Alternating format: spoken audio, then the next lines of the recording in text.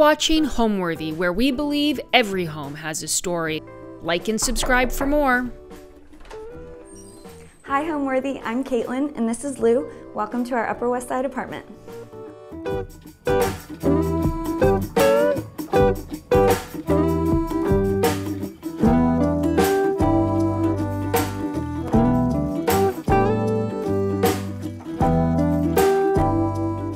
My name is Katelyn Sailor and I am a content creator in New York City. My day-to-day is really, I do a lot of home content, which is why we're here. And I film a lot of my house and I work with brands, and a lot of times I take pictures and videos for them showcasing their pieces in my home. And I love it. This is Lou Sailor. She's a French bulldog and she is my best friend. And she also fits in with the home decor perfectly. The apartment is like around 1,100 square feet. It's a 2-bedroom, 1 bath. It's a pretty small kitchen and there's no real dining room, but you know, I've made this living area kind of the living room, dining room-ish area. And yeah, it's perfect. It's just me and my husband and Lou, and so it's a perfect size for us. So my husband and I moved to New York from Raleigh, North Carolina. We grew up in Houston, Texas, but we've been in Raleigh for the past 10 years. When the pandemic happened, we both ended up working from home, and there was just really no reason that we had to stay in Raleigh.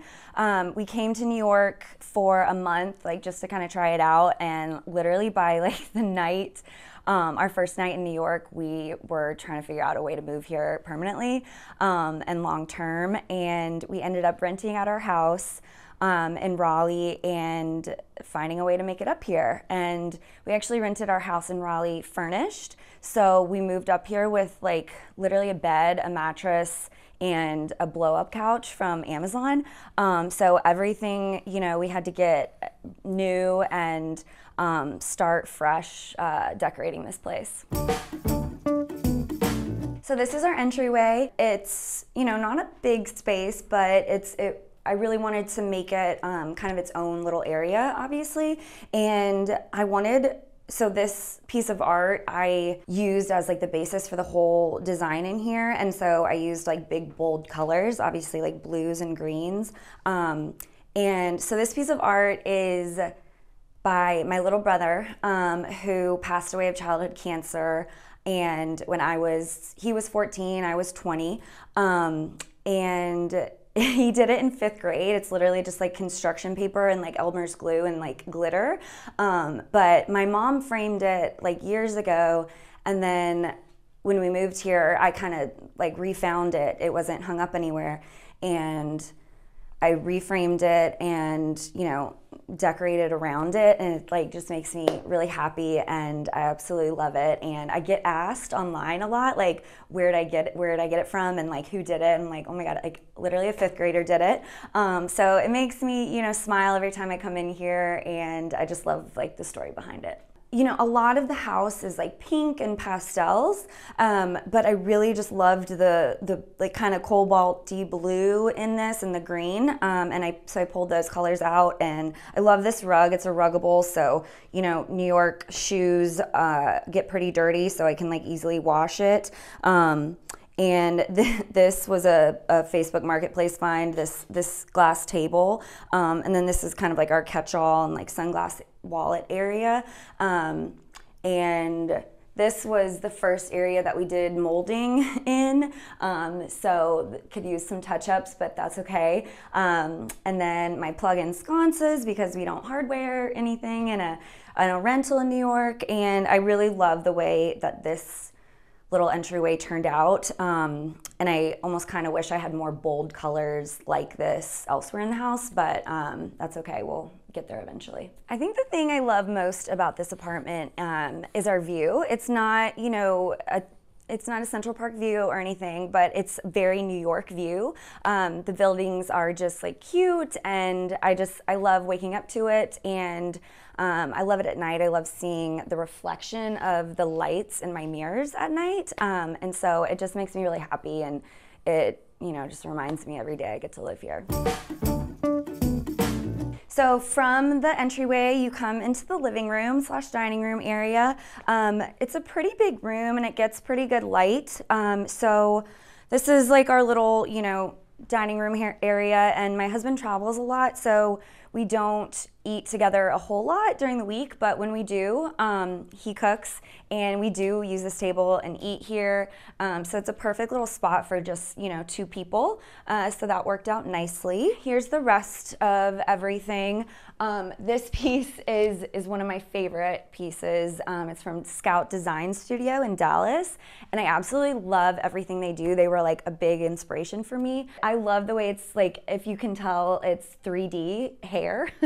The butterflies, and somebody hand cut all of those, which I just think is really cool. So this is not original to the apartment. This is a mantle that I bought off Facebook Marketplace, actually. And I actually got it from Josh Young, who is an incredible artist, and I found his partner, I think, trying to sell it on Facebook Marketplace, and I recognized the photos, and I was like, is that of the actual mantle? Because I know that that's Josh Young's photo. And he was like, no, it's the actual mantle. If you Google books in mantle, like his photo is like the first thing to populate on Google. So I got super lucky with that, and I picked it up when we were driving from Raleigh to here. I picked it up in DC on the way, and it fit perfectly. I love it. I tiled the back myself, and then did the fun, colorful books from a thrift store. And this turned out, it took me a while. I actually just got it to where I wanted it yesterday, but I'm happy with the way it turned out. So the back is peel and stick tile, and I did it on some poster board so it wouldn't rip up the wall when I take it down. And it turned out pretty. It makes it, I didn't want it to look super fake. Like I, got this off Facebook Marketplace and put it here. So yeah, I think it looks more, like it was originally here. So my pill coasters are like my favorite thing. They're from Etsy, and they're real pills, and some of them even have glitter in them. And I just love them. I also love my popsicles. I always get a lot of questions about those, and they're just little acrylic popsicles I love. Okay, so this is my gallery wall, obviously, and it started out as a travel wall of all the places my husband and I have traveled to, and I kind of stopped adding a while ago, so there are some trips that are definitely not on here, but like this is Costa Rica, Amalfi Coast, Amsterdam.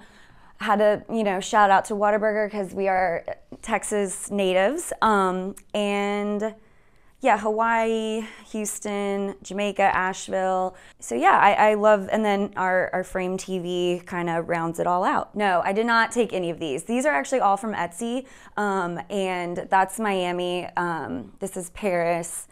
So yeah, I get them all. I get most of my art from Etsy and frame it myself. These are just like cheap Amazon frames, and the matting and everything makes them look more expensive than they are, which I love. So I'm definitely, not the first to do any of these, renter-friendly upgrades, but it's actually really easy. The molding is really light, and all you have to do is cut it, and it's on there with double-sided mounting tape, and my husband is thankfully good at math, so he, measured it all out and made all the sizing and everything, and then we just did it. Like, it took a couple weekends, but we knocked it out, and we did it in pretty much every room in the apartment, and it looks like I just wanted it to look original, and I think it does. So I think it just adds another element to, a plain white wall. Okay, so this is our painted mirror, and I promise Raleigh is boring is not a literal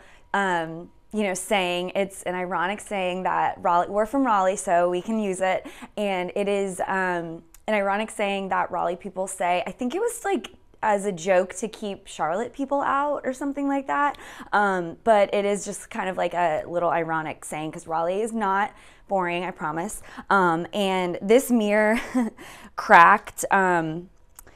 It sat in my car and it cracked in heat, and so I was gonna toss it, and my husband was like, why don't we get an artist to do something on it? And it turned out really cool. It's one of my favorite things in the house, but you know, if people see it online from Raleigh and without context and they don't know what it is, like they will roast me. So I just like needed to explain that we do not think Raleigh is boring. Raleigh is not boring. We love Raleigh. So this is something, I was out with my mom and I found it. It's a perfume that like, I don't think they make it anymore because I do get some questions about where I got it, but it was from a vintage shop and it is real perfume. I have smelled it and it's not, you know, my kind of perfume, but I think it's like, you know, pretty old. But I just thought it was cool and the shape of the bottle was pretty and it covers up my crack in the mirror. So now let's go to the kitchen. Okay, so this is our kitchen. It's not, you know, super big, but it's not too tiny as far as New York City kitchens go. I do not spend much time in here, so I just wanted to make it cute, and that was pretty much it. We use this fun wallpaper, and they're New York City coffee cups that you get like at a bodega, and I just loved it. Obviously, I'm a pink girly, so I had to do that in here. These cabinets were brown and I actually contact papered the cabinets. It comes off easily. My landlord is fine with it. It is not going to rip off anything, so everything was cool, but they are actually this color and it just kind of clashed with the wallpaper, so I wanted them white and just to kind of brighten things up in here. And it was a lot of work to contact paper all of these. It took like, I think I did the math because each door took like over an hour. And there are like 20 doors, so not to mention the drawers and everything else. It was a big project, but it was totally worth it because it just brightened things up in here a whole lot, and it definitely needed it. I also did peel and stick tile on the floor. The tile was just kind of old beige, you know, yuck New York City kitchen tile, and I just wanted to, you know, make it fun, and I loved like the pattern on pattern look, and you know, it's a lot. My husband is like, it's like an acid trip sometimes in here, but I love it, and it just is really fun and unique. So I DoorDash like way too much, but my husband does use it, and I make chicken nuggets in the oven sometimes, so I can do that, and I can boil water for mac and cheese, but other than that, I DoorDash if he's not here. But it's perfect for one person cooking, and then I come in and clean up, so I do help. So what I really wanted was a blank slate, and that's what this place was. You know, like I said, we came here with not much decor-wise or furniture-wise, so I, you know, really started fresh, and I added a lot of renter-friendly, you know, DIYs. The molding we did some wallpaper, peel and stick wallpaper in the kitchen. I changed all the light fixtures. I changed all the faucets, you know, the fixtures in the kitchen, like anything that you could possibly do to a rental, I did it, while being mindful of my landlord and not, you know, making permanent changes. And I'm really happy with the way it turned out. So this is a 2-bedroom apartment. I am not gonna show you the second bedroom today. I like to call it the Amazon warehouse because it is just like where we stuff everything I didn't want you to see today. It is filled with returns and extra furniture and, you know, anything else you could possibly imagine. But we will get there, and when we get there, I'll show you, but not today. So now we're gonna come into my bedroom. This is one of my favorite rooms. It's probably my favorite room in the house just because it is so bright. Our rooms, that one, the Amazon warehouse, and this room are really good sized rooms. I had like, you know, really wanted a king. And so I was really lucky that we could fit a king in here and like have plenty of space around it. Yeah, so this is my favorite New Yorker cover that my dad got me for Christmas last year. It's a pissed off Frenchie with shoes on. What, you know, how more New York can you get? So I wanted this space to be a little bit more traditional and just like super tranquil, relaxing, girly, soft. softer than the living room. And I stuck with a lot of white. I really didn't paint much. I painted the bathroom, but I really liked the white backdrop of everything because I do use, you know, a decent amount of color. So I kept everything white, bedding white, furniture white. But it is just, I love coming in here at night. It's just like relaxes me. You know, unfortunately, reality of New York City living is the AC unit that, you know, we'll just pretend is not there. But yeah, here's where I get ready. I love the light in here. For whatever reason, this is the brightest room, even though like the windows are the same in every room. This is some art from some local people in North Carolina, and always love fresh flowers everywhere. My bodega has really good flowers, so I'm lucky that I have that like a step away. My fig does pretty well in here. It like got stage fright and dropped some leaves the past couple days, and I have no idea why, so that was a bummer, but she's still holding and hanging in there. She doesn't have a name. Maybe I should name, maybe that's what she's pissed about, I don't know. So these pillows are Laura Park Designs, which I think she's out of North Carolina actually, but I wanted to keep the bedding really simple. We're not tons of throw pillows kind of people. You know, I just wanted to be able to take a couple pillows off and crawl into bed. So these, you know, make a big impact without, you know, having to do too much work making the bed and unmaking the bed. And then just, you know, an easy quilt, some art. I love this light fixture. It's kind of a dupe of a really expensive one. This one's from Home Depot. But I was really excited to find that, and getting it up was a little bit difficult. My super said some words that I don't think I'm allowed to stay here, but yeah, it was worth it because I do love it. So this is a print from Reagan Corbett out of, I think she's in Dallas as well, but I love it so much. It's, you know, smoking's not cool, but this picture is a vibe. So my sense of design, I was trying to think about this question yesterday, and it's kind of hard to answer. I've changed so much. Like I've gone through, you know, I think we were all in the boho stage a couple, you know, years ago. And then there's the mid-century. You know, I have gone through a bunch of different decor styles throughout the years, as I'm sure everybody has, but I just lately have just been buying things that make me smile. Like if I see it online and I'm like, oh my gosh, that's cute, it makes me happy, I buy it, and it's all kind of just come together nicely, thankfully. I think eclectic might be a word. Definitely modern, but also some traditional elements I like. It's girly, as you can see, it's very girly, and luckily my husband is okay with that.